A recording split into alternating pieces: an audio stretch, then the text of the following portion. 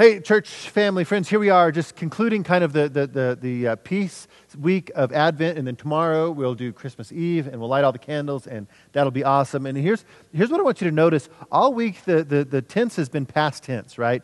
God has shown us mercy, and so we should have peace. God has saved us. He has brought salvation, and so we should have peace. God has given us the ability to serve Him without fear, and so we should have peace. And today in Zechariah's praise, the tense just switches, boom. And so the focus is in the context of Christ and everything Christ and God has given us.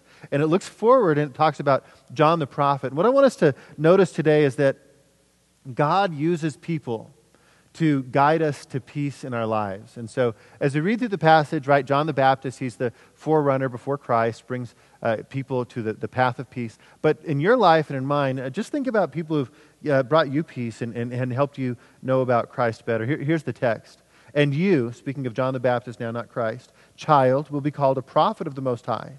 For you will go before the Lord to prepare His ways, to give knowledge of salvation to His people and the forgiveness of their sins, because of the tender mercy of our God, whereby the sunrise shall visit us from on high, to give light to those who sit in the darkness, in the shadow of death, and to guide our feet into the way of peace. And so, look, we think about John the Baptist, man. John came that he could guide us to the path of peace. But in our context, in our world, that's true. And the Bible guides us toward Christ and toward peace.